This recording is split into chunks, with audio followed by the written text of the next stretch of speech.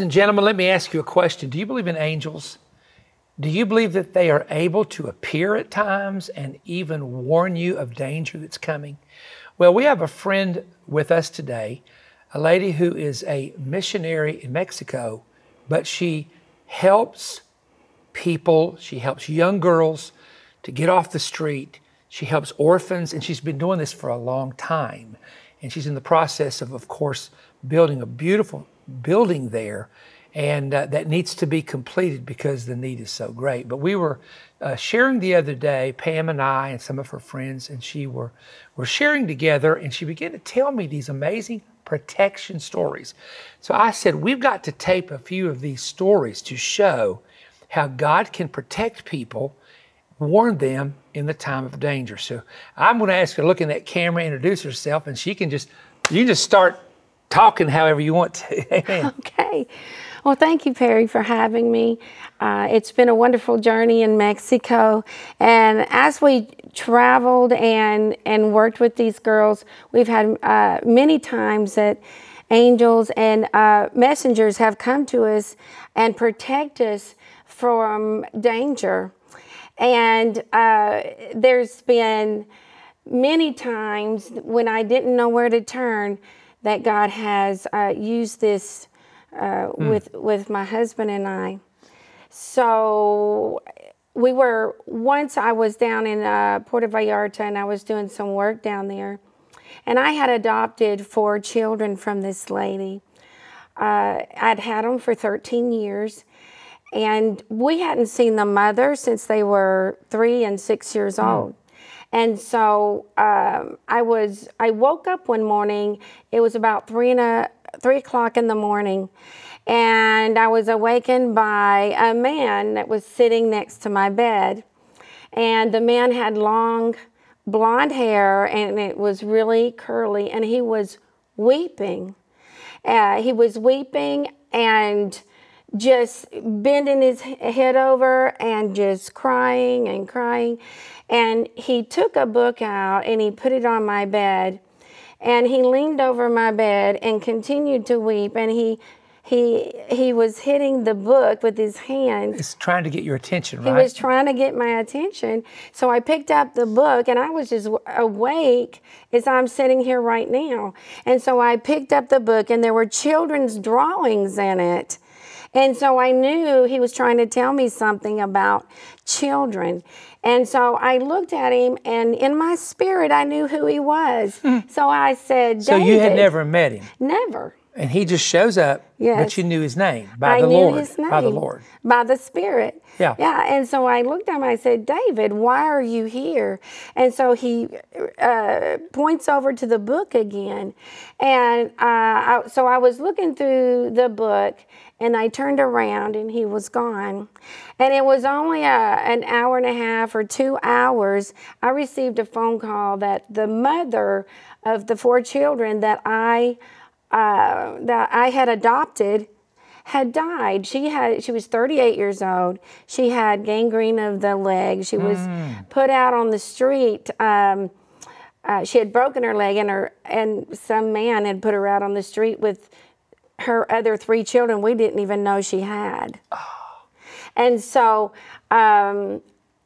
later, as I reflected back on what happened there, I always know that God is going to explain things either now or later. So later, about a month later, this lady came to my house and said, we have found 3 more children of the mother of the children you adopted. And I had even called the family when the mother died. I asked them if there were any more children, and they said no. They didn't even know about it. No. And so they showed up before Christmas, and they had 2 more little girls, and they were aged 5 and 7 at that time, and then an 11-year-old boy.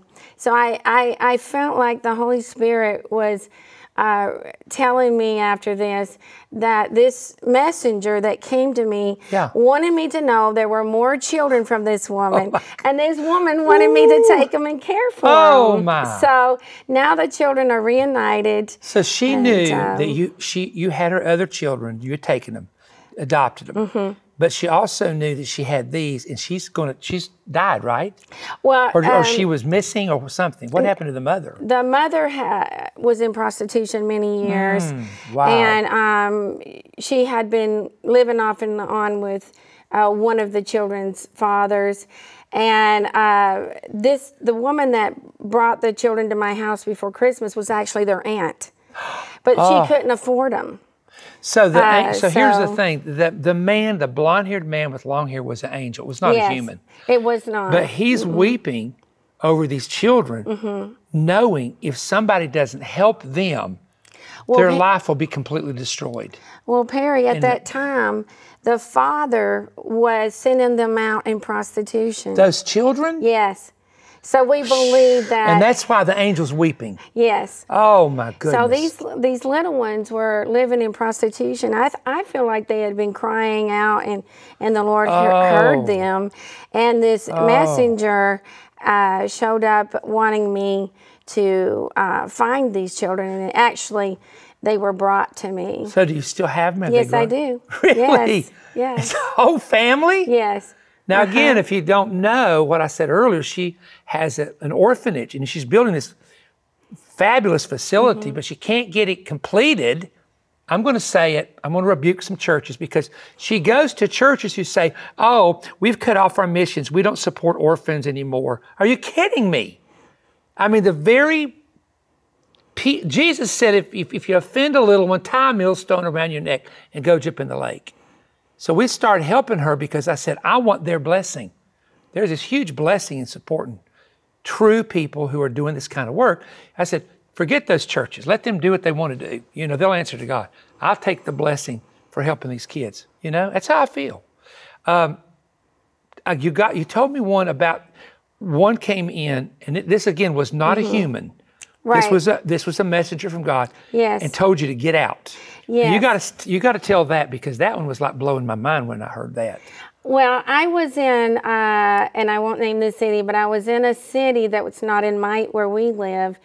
And I was there looking for property. And I was promised that the government would give me a total of 4 acres. And it was connected to the city, and for me to stay there and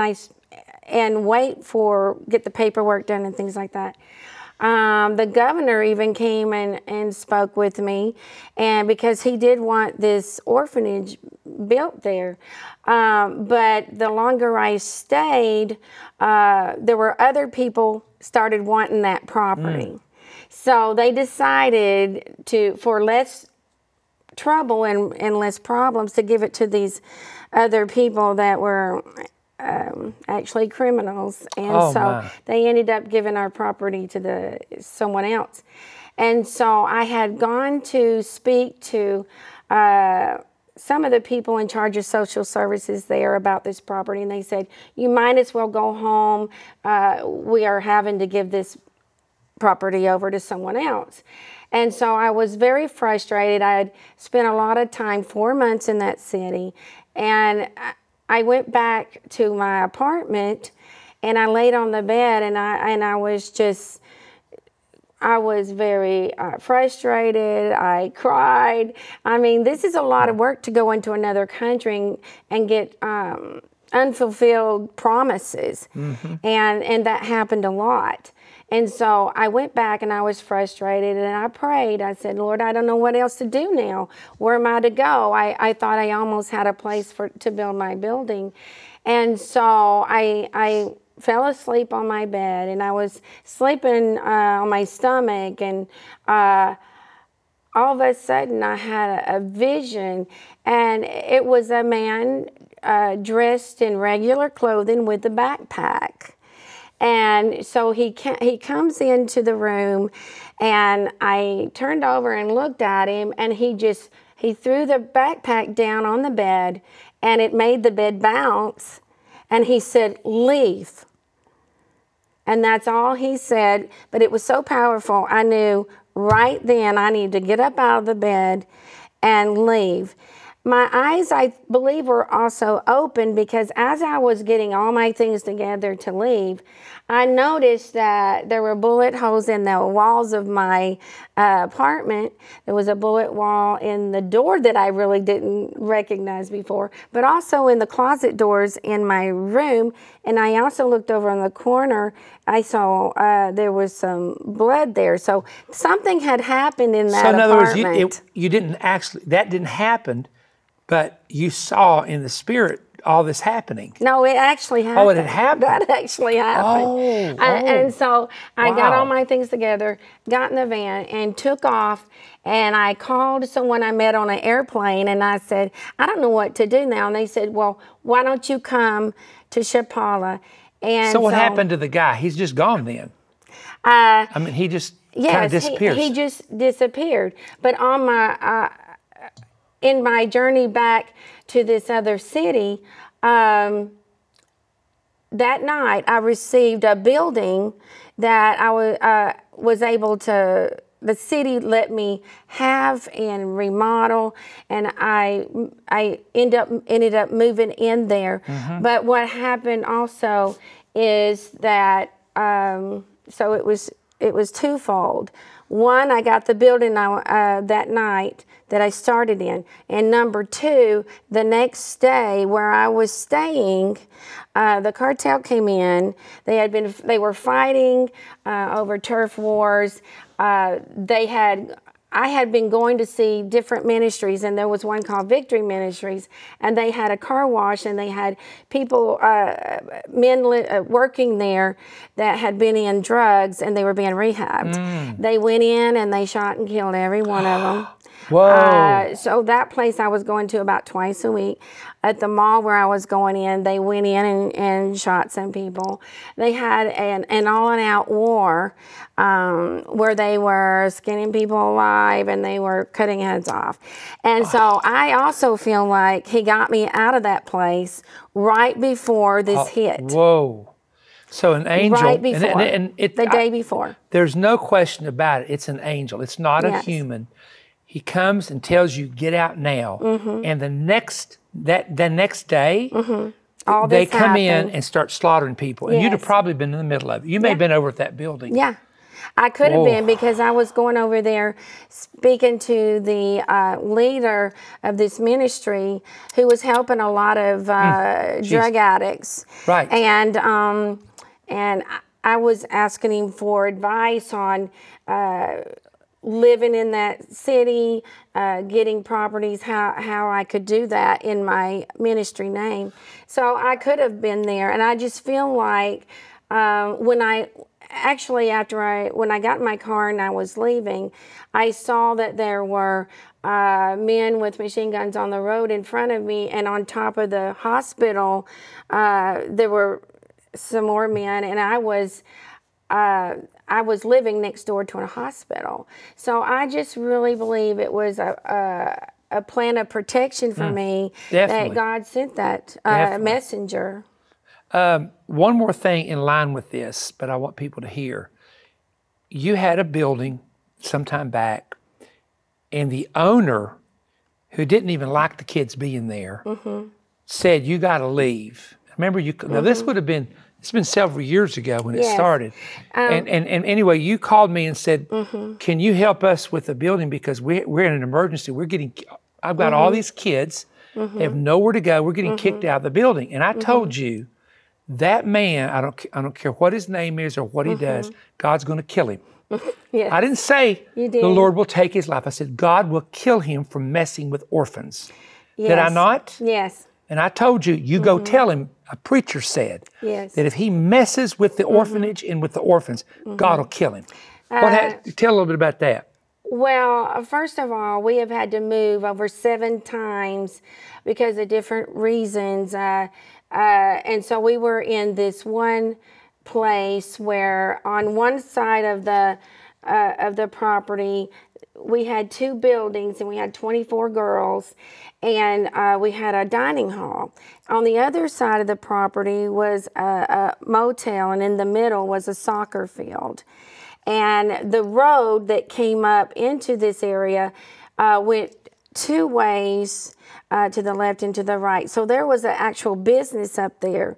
Well, we had built a small building for some of our for our children on it, and when I got it finished, this guy started threatening to close the gates, lock us in, not out really, to lock us in when we couldn't get out, turn off our electricity. He did turn off our water, and he was wanting us to leave. How many kids did you have then? We had about 28. In that building?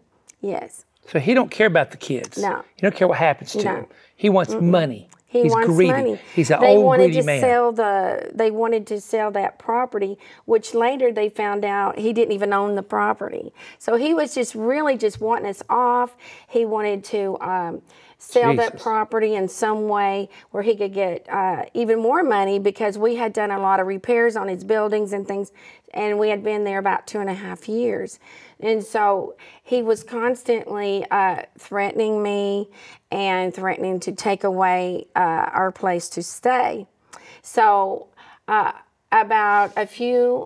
had talked to you about it, and so I ended up moving out and moving to another place, because no matter what was going on, I didn't feel safe anymore.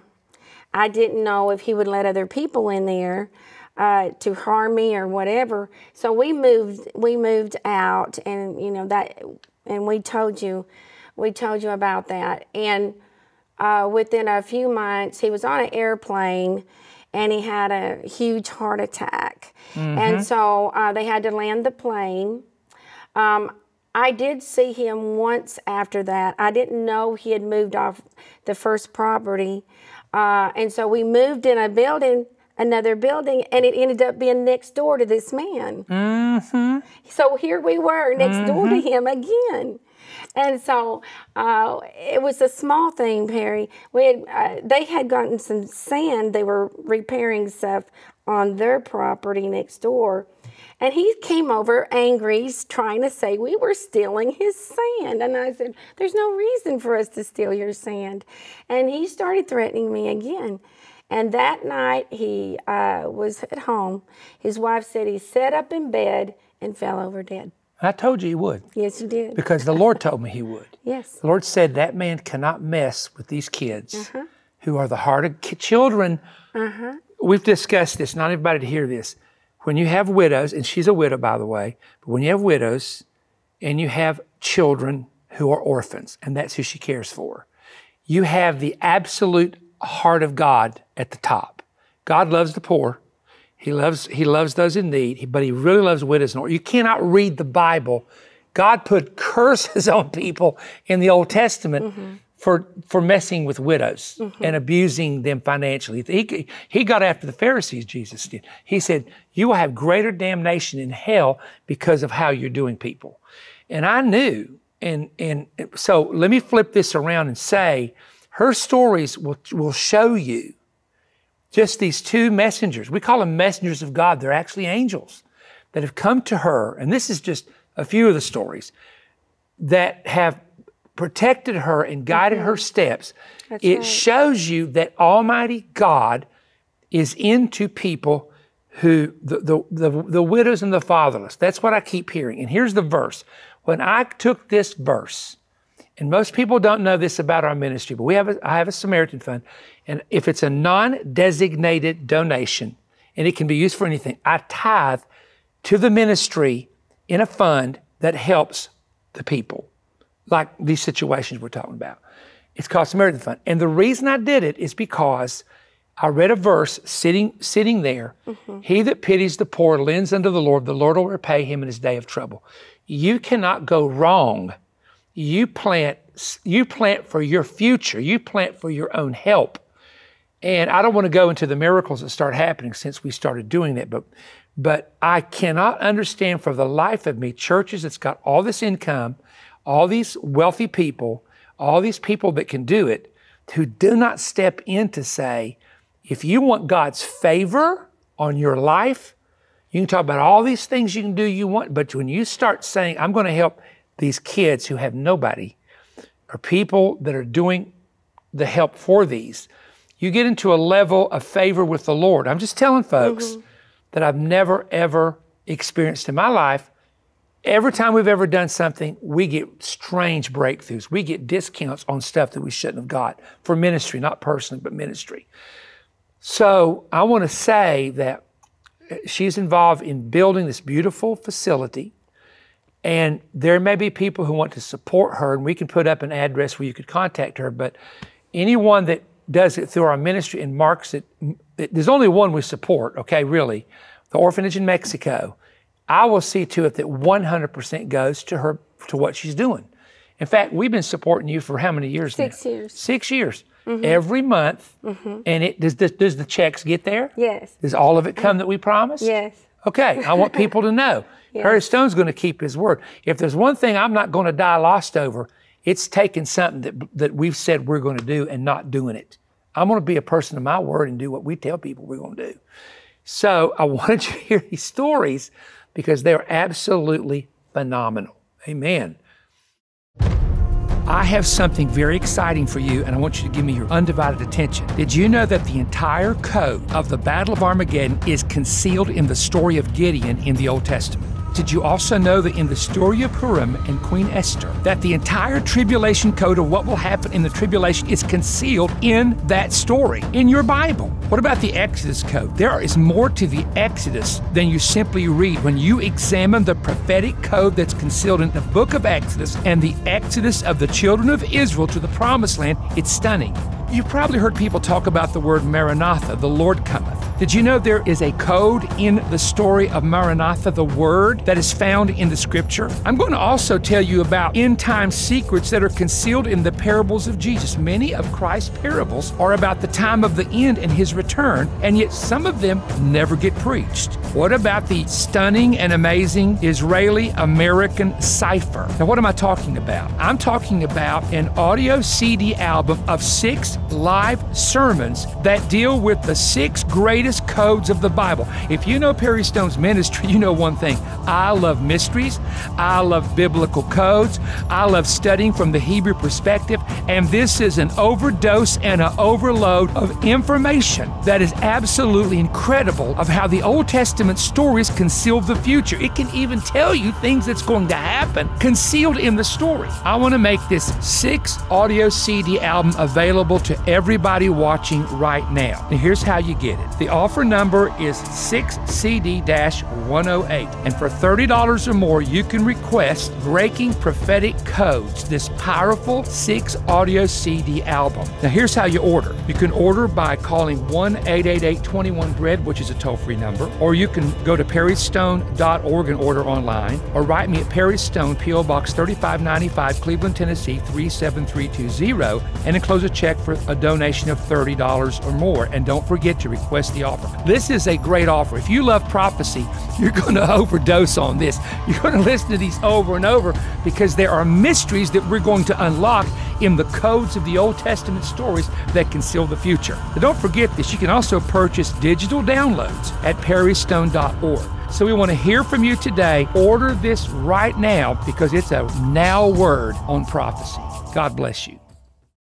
If you enjoyed this YouTube content, there's an important website you should know about, perrystone.org. Perrystone.org is an essential resource for the latest books, audiovisual presentations, and digital products from Perry Stone Ministries, resources that cover the same kinds of topics discussed in the program you just watched. Stop in and see all that's available at perrystone.org.